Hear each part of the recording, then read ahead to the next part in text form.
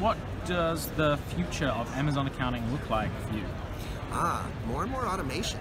Okay, so doing a better job of dynamically catching costs instead of being able to post stuff in Amazon every 2 weeks with every settlement statement and splitting over it. It's now getting more and more actually accurate accounting closer to a weekly or daily basis. Even if Amazon's not sending you cash, but knowing what's going on in your accounting.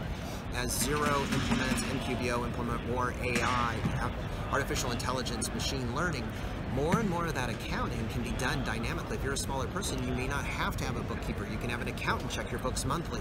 The change is you're going to just see more integration of this API economy where the data is available and trusted. The biggest problem now is not all the data is trusted. Your costs, you need to validate your costs and do other things. But as more of those things evolve and the tools get better and Amazon improves their services and A2X evolves and Xero and QBO evolve, more and more of that will be automated.